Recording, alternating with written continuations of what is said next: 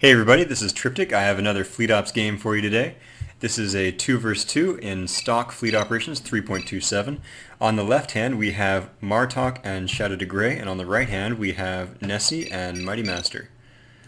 The map is Nebula Stream. This is a 2 vs 2, and I'll talk about the map in just a minute. We have Martok is Martok, naturally. Shadow is Takaraja, so we have two Klingon players on the left, and on the right this is Nessie, right?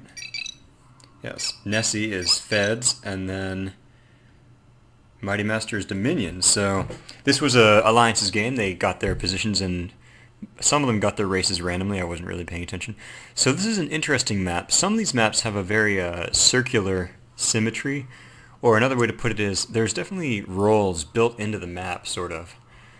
In that this player here, his natural expansion is behind him between the two players. This is a very safe expansion. And then he also has this little option here he can go for, or he can really harass. He can try for these. I mean, there's a lot of options in this game that are sort of equal in value. Whereas this player, the left and right players, their expansion is in a bit of a forward position. It's near their home, but they're pretty much going to have to take this. And it's interesting to try to think about, in the past I've thought about the way that they line up. In the end, it really doesn't make too much difference to your playstyle. Like, I was thinking, if you had an expansion, maybe you'd be focusing more on bigger ships, bigger, slower ships.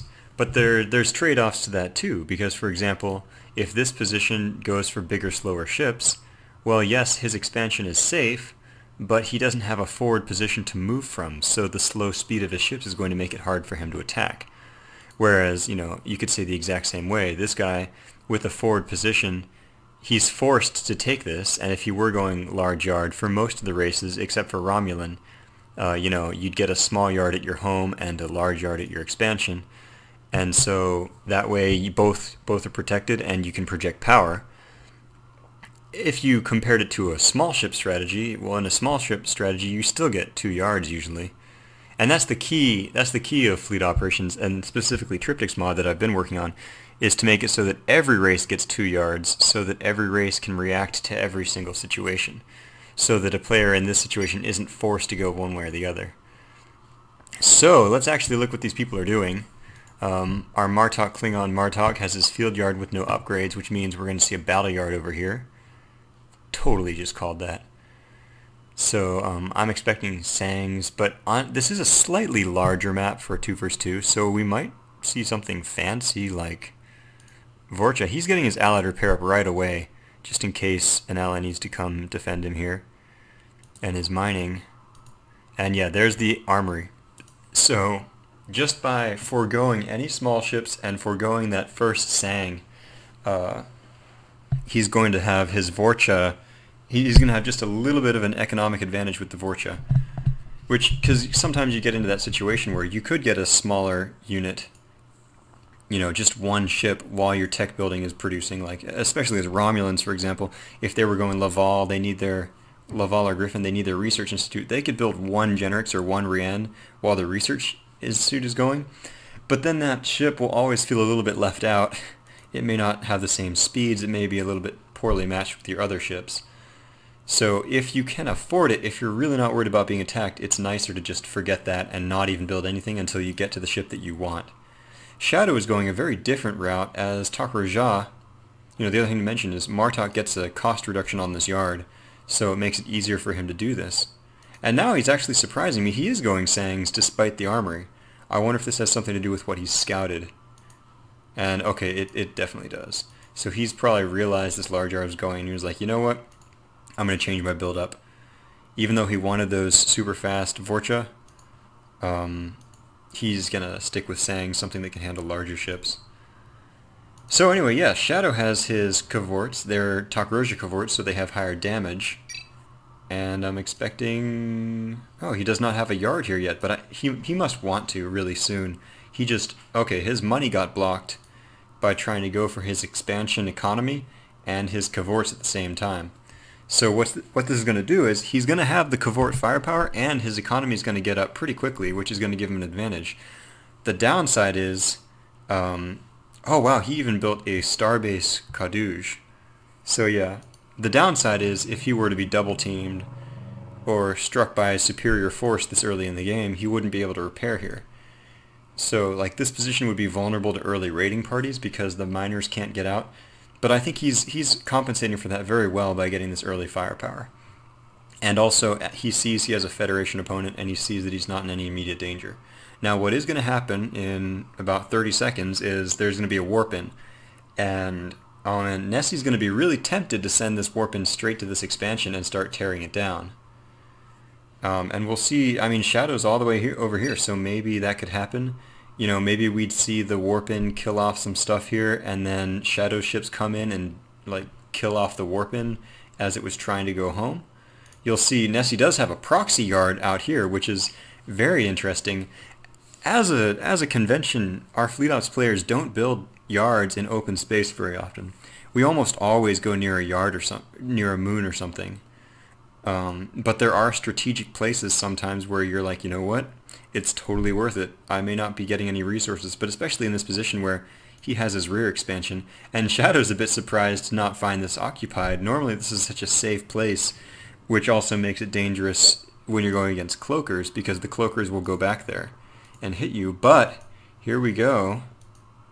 The warp-in is going to arrive at this expansion, and Shadow is not getting a battle yard because it would have been so difficult for him to save up 1,000 dilithium while building cavorts.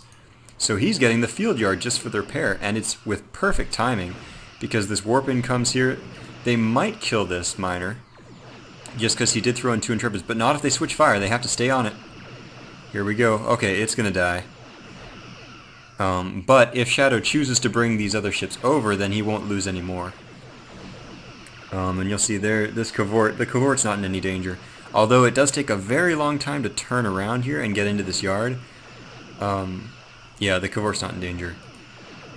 Now it does look like this firepower is going to be overwhelming. Oh, a little miss micro again. You gotta hit it. You gotta hit the miners. That miner's already safe here. And you see Shadow is running all of his stuff down. He just sees this now. And this platform is really going to secure this position. So, okay, they did get another miner kill. That was a bit of luck there on Nessie's part. And now he's retreating. So Shadow does have the firepower, but he's not in a place that he likes to be. Because there's this yard, and if this platform, Nessie does not have the kind of money he needs for this. And he is keeping up his ship production very quickly, which I think is important. He could get this turret. Okay, he's going pulse platform. Or maybe even sensor. No, he did spring for a full phaser platform. So this area is his. Like, there's nothing Shadow can do. It's very depressing for Shadow right now. Even though Shadow has these really nice cavorts, and he has so many of them, he's not going to be able to take down this position, which basically means as long as Nessie has this, and he's threatening Shadow's expansion, and Shadow needs this, Shadow really can't go raiding anywhere. The only upside is the fact that Nessie is not paying attention enough to go get this expansion. Because that's what Nessie needs to do. Now that he's firmly cemented this area, he's got his ships. He does need to keep microing, so it's going to be a lot of multitasking. And he's hoping to do stepping his turrets from one position to another. But this is way too far out for this turret step, and I think Shadow's going to punish that. As soon as this repair is done, he's going to have 4 cavorts and a caudouge. I don't know if he's lost a cavort yet. Despite these Federation ships, he could still get a snipe on that platform. He is going to kill the Centaur, I think. He needs to move them, though. Give move orders, not attack orders. Here we go. Now he's going to kill the Constructor, or at least chase it off. So this all depends on Shadow, because these ships are so weak defensively. He should probably mix some Quebecs into here. But this is all about him having enough firepower to kill off these enemies. And you'll notice his mining did get stunted very badly. He needs to switch these off of Tartranium and onto dilithium, so he can keep up that ship production, because he needs to build ships faster than Nessie. Meanwhile, back at the ranch, did you think I forgot? Mighty Master is getting super heavy supply mining up with his expansion. It's a safe expansion. Over here, Martok has gone on over here, and he has gotten quite a lot of Sangs, I imagine. I don't know where they are. Oh, he sent them to assist. That's not the best thing, because now he's getting hit by V-13s and bugs. These are stock bugs, which means they only have the 11 defense, but they're also cheap, which means they make incredibly good raiders against undefended positions. This position, oh man, he's got this battle yard, but it's way out here. These battleships might get in there and attack all that, so that's risky. And Where did the Sangs go? He transferred control. Okay, so they're really hoping that Shadow can break this. Now here's another turret. This will probably be a censored platform. But by giving these Sangs to Shadow, Shadow now has an overwhelming force, and he's getting his heavy weapons platform. But Martok has very little right now. He just gave away 3 Sangs, and that's nothing to laugh at. I hope he's getting some sort of compensation. And these, this is a very deadly combination for the Sangs, because the Sangs can do incredible damage to these battleships, but they will only deal it if you specifically target the battleships. If you give them move orders, then they will attack the bugs by default, and you really do not want that, because they have such a high miss chance against the bugs. And if you give attack orders on the battleships, then you can't move your Sangs, which, as you can see here, he desperately has to keep this Sang moving so that it can get back into the yard. It's just barely within reach, but if any of these bugs decided to ram, and this one might go down. You see so many torpedoes missing, but the engines did get lost. And this Sang here is probably going to die, just because, oh, that was close. But just, you can't underestimate the time it takes for a ship to turn when it's getting into a yard, because you might be totally able to get over there, but then when it's turning, it still dies. Okay, so here we go. There's quite a repair queue. Shadow is losing some ships due to this phaser platform, and he cannot cloak out here. I don't think this is where he needs to attack. I think now that this heavy weapons platform is up, he's safe and secure. Like, this turret walk is not going to be able to make it, because the heavy weapons platform will kill off any turret that would be in range, unless Nessie techs up to torpedo turrets. So I think Shadow needs to just, leave the Sangs here, but take the cavorts. Oh man, he lost a lot of cavorts there. He used to have like 5, and now he only has 2, and another one coming, so that's bad. I don't know. I didn't see too much there, but I don't know what he killed here. It looks like he killed an Intrepid or 2, but it wasn't enough. So at this point, Shadow needs to leave the Sangs here maybe, but have the cavorts cloak out and go kill this before it gets defended. Before Nessie has time to build a platform and a yard here. He needs to go raiding that mining. Here you see a very bold move on Mighty Master's part. I wonder if he didn't realize he had that one there. He's going to lose this to Shadow. And let's see. I mean, the Sang count is just going to keep building, as will the V-13 battleship count. These V-13s, like, we're talking maybe 500 dilithium for a Sang and like 650 for a V-13. These are really, really cheap battleships. That's what they're designed for. And, oh, okay, it looks like these 2 Sangs have transferred back to Martok now. But these battleships, even though the Sangs do the extra damage to them, 43-36 versus 25-20. The Sangs may have a counter on there. They may be slightly faster and have longer range and everything, but the V-13 stats are just way higher. So, what was that just died? I did not see. You see that Sang can't even make it. Now they have the cloak detect ping. The special Dominion technology, there's the sensor platform, and they've got that researched.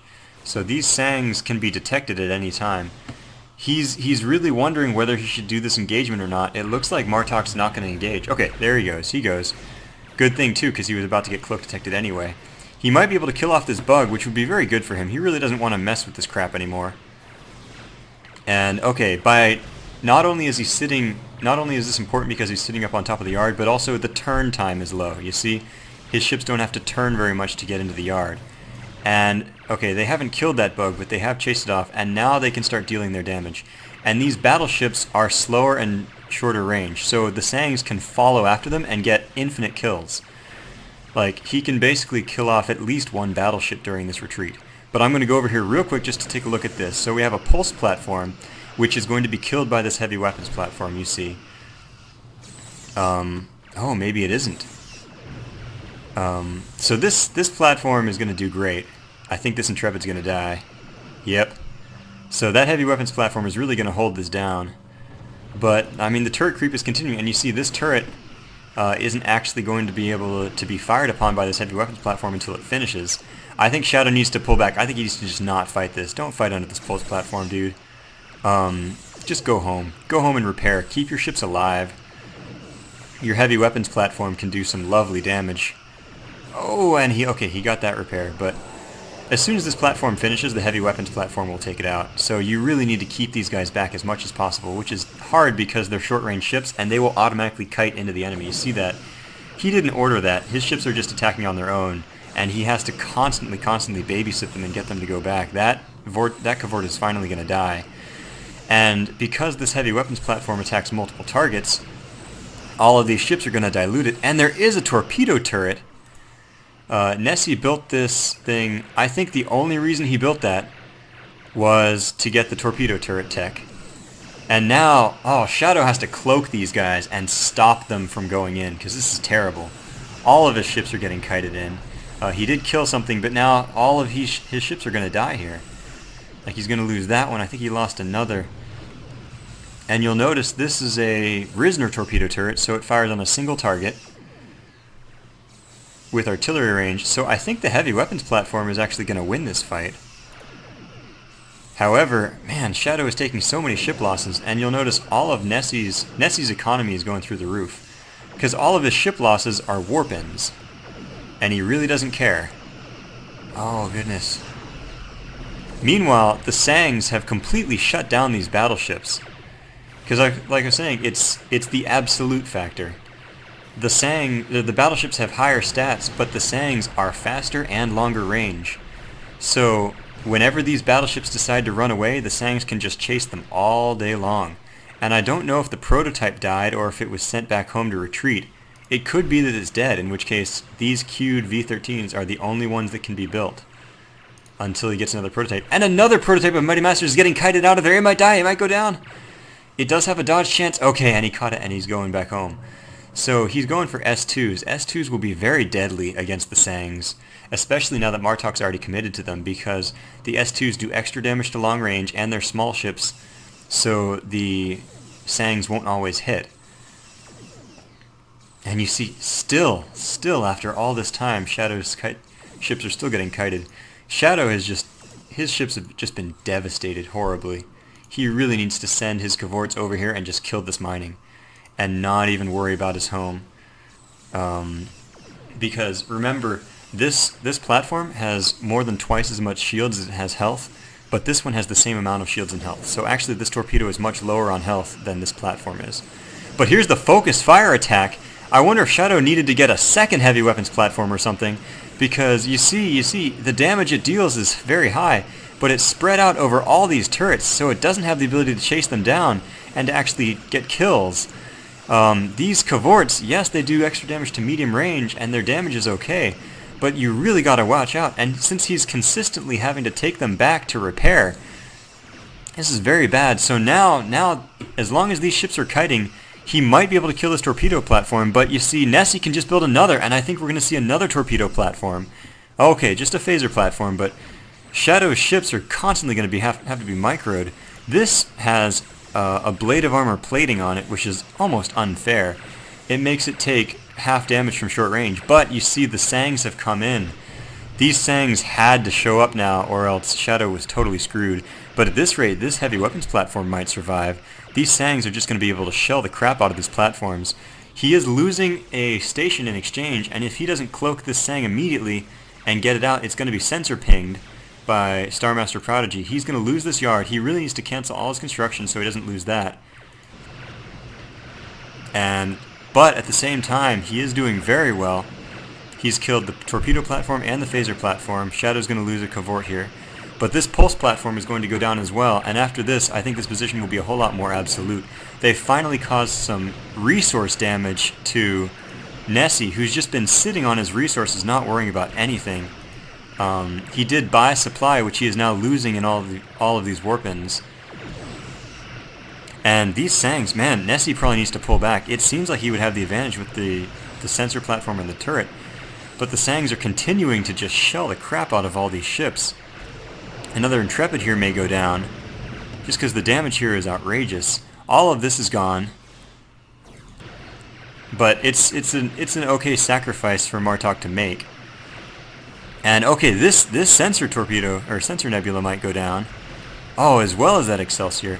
You see, the supply is just getting stripped off of Nessie. Sometimes when Fed players lose all of their warp-ins, they don't even lose that much supply, because if they only had like 50 supply to begin with, they can't lose anymore. But he's canceling construction now. You saw he had 150 supply when he started, and now he has 90, and that includes canceling built ships. So just the supply cost that he has lost is incredible. And so his Intrepid production, so Nessie is just getting walloped because he built in such a forward position. And I still won't say it wasn't too cost ineffective, because over time the number of ships that he killed of Shadows is just ridiculous. This, by the way, only the Special Forces extension on the field yard can get Allied repair, and I think that's why that's built there. I don't think he's planning on getting Veklerogs, although he might. I think that's only for the Allied repair. And you see this heavy weapons platform is going to be able to recover to full health now, when it was in such big danger. So now, let's see. Yeah, Star Master Prodigy has actually cut out his production altogether. And this is an interesting thing about Dominion. People say that Dominion are very inflexible because it's slow for them to switch over their tech. And in some ways it is, but at the same time, if you play them carefully, if you build your prototypes quickly, then it's not that bad. Because you can see now he does have 2 yards going consistently. He's had his supply mining up for quite a while now. And between those 2 yards, he really is, like, he's going to be able to get so many S2s. And these Sangs are already countered. Even though we got some beautiful ranks on them, and actually you get that awesome, 60 area damage, and also 60% damage against destroyers, which, you know what, I think these are cruisers. So he doesn't do the extra destroyer damage, but they killed off a little scout there. So ironically, these Cavorts are short range, and they have pulse damage primarily, which means they will do extra damage to these S2s because the S2s are weak against short range. So you'll see there are a lot of strategies and counters in this game, but I've said it before and I'll say it again. The #1 strategy in any multiplayer game where there's multiple people is 2-on-1. You can have the guy countered, you can have a wonderful force, but 2 enemies on 1 guy is probably going to win. And you'll see how that totally happened to Nessie, which is an unfortunate side effect of having these battleships on Star Master's side, and also the turrets. The turrets could never come over and help Star Master, and Star Master's battleships were so slow that it would have taken them a while to get over here. And they could have come over here. I guess if Star Master had left immediately to go down here and help, his battleships might have arrived before that yard died, but the turrets would already be dead. So you see, now what's going to happen is Nessie has very little to send over to Star Master, and Star Master is going to be hit by 2 enemies, and his wonderful S2 fleet that will counter the Sangs is going to get killed by the Cavorts. And that is just, teamwork is such a big deal in it. So you'll see that the right-hand team had these powerful econ strategies, and the left-hand team is going to win through the power of love and friendship. Another thing they could have done that people don't think to do very often, but is a possible strategy. I think Nessie was really busy working on the actual game, but Nessie could have given all of his supplies over to Mighty Master before that fight began, and then had Mighty Master give them back, and that way he wouldn't have lost any supplies for all those Warpin deaths. But like I say, he was so busy microwing, he probably didn't have time to do stuff like that. So you see, we have Sangs that are uncloaked, Cavorts that are cloaked. They're probably going to take some pot shots at this yard to draw out the enemy. First comes the AI move, which is automatic. Then comes the player moves when they deliberately come after you. This Monsoon is a big problem because it'll tank such a crazy amount of Sang fire. But oh, they're going for it completely. And the Cavorts are decloaking, but where are they going? You can't... No! Don't kill the Monsoon. Oh man, these Cavorts really need to kill S2s. Here we go, and they're getting focused fired. The Sangs are trying to stay on the outskirts while the Cavorts and a Vorcha, I don't know who that was from, just got taken out. So, and the Sangs withdrew. They left the Cavorts in the middle of it. So I take it back about the love and friendship. You guys suck. Um, your love and friendship is terrible, guys. So these Sangs need to fight a running battle now because they cannot cloak. If they do cloak, they'll get sensor pinged. You see a large number of S2 are dying, and this isn't so bad for the top team. Here's another vet Sang in a second. There we go. Now there's 3 veteran Sangs. This isn't so bad because all they really needed to do, the top team, was clear out that cloud of S2s. Because once the cloud is gone, the Sangs can just do whatever the heck they want. Okay, and there's another... Martok has been creating Vorcha, but they're not going to do that well. I mean, yes, okay, they're highly resistant to the S2, and that's why he's building them.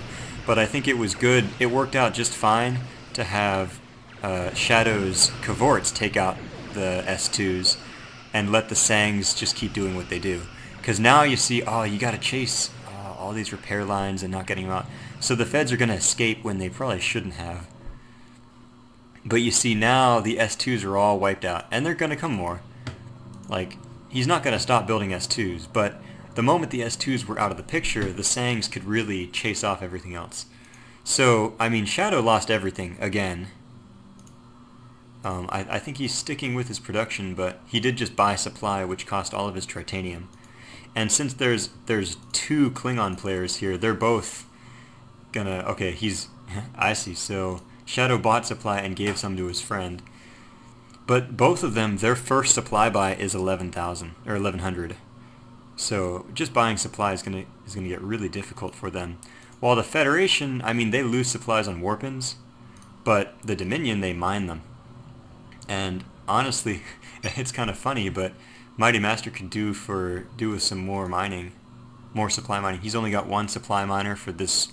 He could have a second one. And these, okay, these both have 2, I think. Yeah. He could get some more and give some to his Federation ally. And here Shadow's finally gotten the idea to get some Cavorts down here, but 2 isn't enough. Like, he can kill them when they dock. If you pick them right when they're docking, you can get a kill. But other than that, once these guys all move over, you know, the Excelsior 2's getting out, he won't be able to get kills.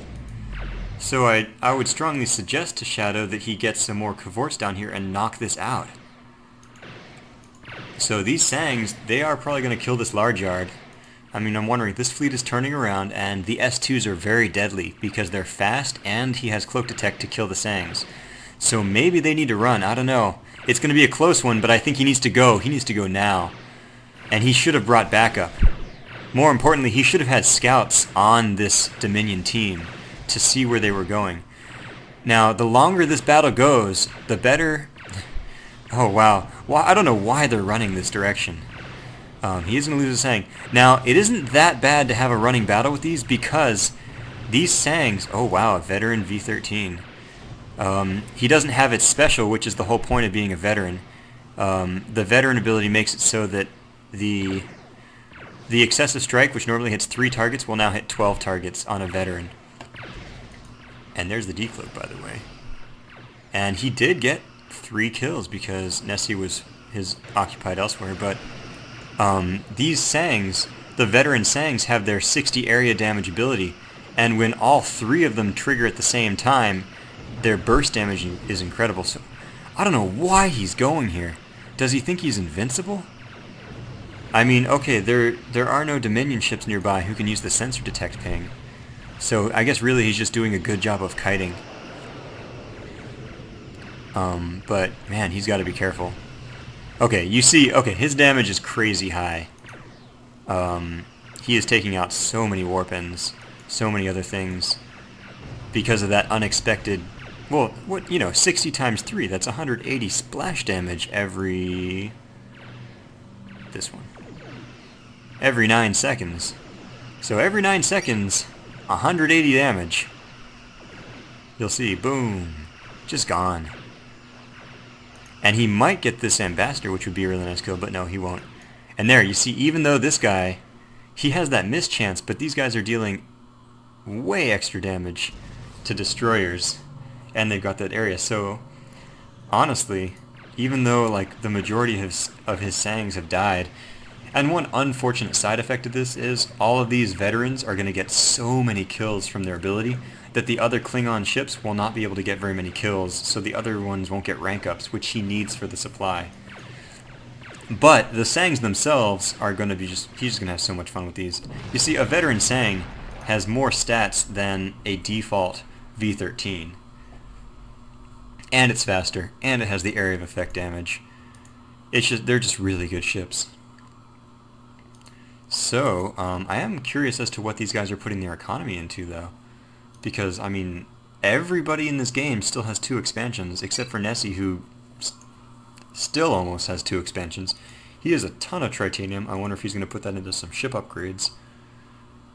And you see, he did turret up defensively after his initial push failed, but now Shadow is getting a battle yard and armory over here.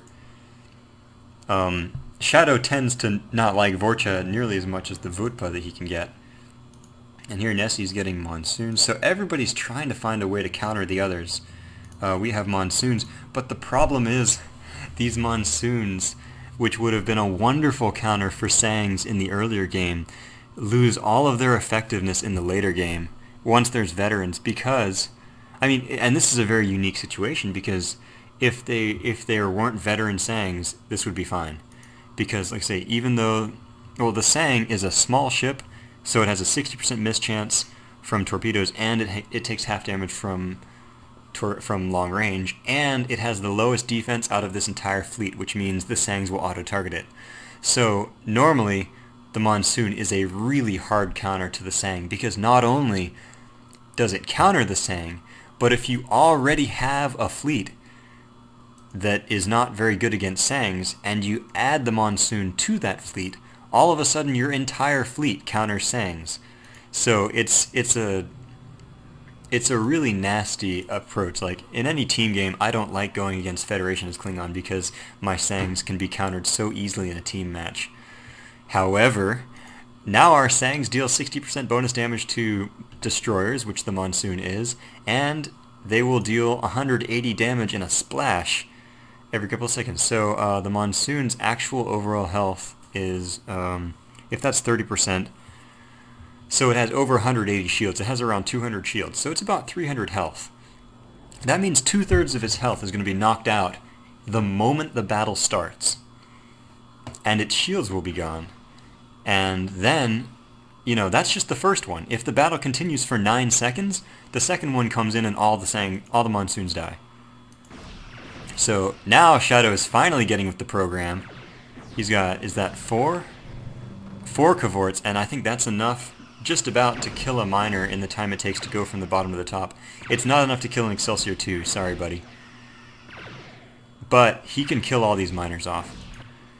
Martok is looking to engage on his own here. We do see more Sangs. This is a very dangerous engage. These Breen battleships aren't that deadly though. They do extra damage to medium range and extra damage to battleships. And they're very slow. In Triptych's mod, I increased their speed significantly and decreased their supply cost to make them fill a bit of a different role. Oh wow, and you see the Monsoon showed up. Shadow lost he lost 2 Cavorts because he waited too long to get out. And probably, yeah, these guys all proxy torpedoed to get one of them out. Sorry, what was I saying? Oh yeah, so the problem with the Breen weaponry in stock is it deals reduced damage to small ships, like the Sang. And since it already has a miss chance against the small ships, it makes it so that the damage against the Sang is really, really low on these Breen battleships. So you can see more and more of those area of effect attacks going off. There goes a battleship. So, and I don't know if anything died. Okay, there's one Sang out, one Sang dead, one Sang escaping. This guy mismicroed and is coming back to the fight, which is bad. And actually, these Breen battleships, they might not be good against the Sangs, but they're very good against the Vorcha. And there, that one died. This one is the prototype, so it might go down. He has plenty of them queued up, so that isn't that big a problem. And now you see the Monsoons coming in, and they are hard countering. So these Klingon ships, they can run. They need to keep running. Not entirely running away, but just flying backwards. You need to keep flying backwards so that you can fire backwards at these guys and they're forced to chase you. And you see, these Monsoons, they're doing just fine until the area of effect hits. And like this Monsoon, he'll do just fine until the area of effect just goes off and slaughters him. Boom, boom. Boom. Meanwhile, back at the ranch, 2 Cavorts. And I really am expecting... Okay, he is getting Vorcha. Or Cavort. Yeah, Vorcha. And 4 Sangs, so that's where all of Shadow's money's gone. 5 Sangs. He's paused production on his smaller yards. Oh, I think he actually decommissioned his field yard over here. Got a battle yard. So now he's got dual yard Vorcha going. The thing about Vorcha is they have 2 very different roles, which is what I like about them. In the early game, they have the ablative armor plates, which is specifically like the monsoons and the S2s and some of the stuff that really messes up your crap. They're good at fighting that, and they also just have the steady damage. In the later game, though, here we go. There's one. We're about to see another area of effect. That was the special going off, which fires some scattering torpedoes. We're about to see the special. We're about to see the veteran go off again. There it goes. Anyway, in the later game, the Vorcha is all about its special, which is one of the most deadly specials in the game. Let's see. It is just a 10-second random subsystem disable, which isn't that significant. But you start to load these up, and you start going against high-priority targets in the late game. And you see these veteran Sangs are tanking. Quick death going on there. The thing is, normally ships will go for the lowest defense on the enemy side. However, in the case of veterans, that does not apply. They'll just be like, oh, these are all Sangs, and they'll shoot who they feel like. That was the S2 prototype, by the way, that just died. But the thing is, when there's a veteran, enemy ships cannot distinguish between a veteran and a brand new ship. So once they start shooting at the Sang, like this Sang has 531 shields, and it's almost all been taken out. You see, he could still cloak out if he had to, though. So the veteran ships are very good at tanking damage because the enemies will shoot at them and they really won't be effective. All the shots that were fired at that veteran Sang were almost wasted. And now there are four veteran Sangs. That is 240 damage in an area every 9 seconds. That is just ridiculous. So I lost what I was saying. Oh yeah, so 2 roles for the Vorcha. Role 1 is early game resistance to short range, and basically they play like warbirds. You leave them near your yard, and you don't push out with them very much, because as long as they're near your yard and they can cloak well, they will never die. Like there's really not much that can kill them early, and they have enough hit points, and they have, even though you do them based on their hit points. Oh, where's a? See if a rank 1. User joined your channel. Hey, are you in the game? Yeah, I'm observing. I'm actually recording right now. Can you please tell me that it's GG, or tell Mighty, because he doesn't believe me. Well, we'll let it go just a little bit longer because I'm enjoying commentating. Anyway, though, you see this Vorcha, even though I was just saying it's more of a defensive ship, it does have 38 offense to 30 defense, so it can still hold its own and it can actually get kills. But as I was saying, the later game application is the special, which disables subsystems on key targets. You get that on a sphere or a battleship, and you use it with 5 ships at once, and they lose weapons, they lose engines, anything really, and they're done. So that's the value of it, although you'll see that neither of these players have actually gotten that special. Jerks. Yeah, go back to your channel, Nessie. Tell me it's GG, or what do you want to see? Well, I mean, I do think... must have like 5 of 10 times of our ships. Honestly, it's just the fact that they have 4 veteran Sangs. Yeah, it's also that. That's what I'm telling him. They are doing area damage. If Mighty wants to keep on fighting, though, you might as well let him go. Let's let them have an epic final battle, and then we can call it GG. Anyway, though, in either case, you got to get out of my channel. User left your channel.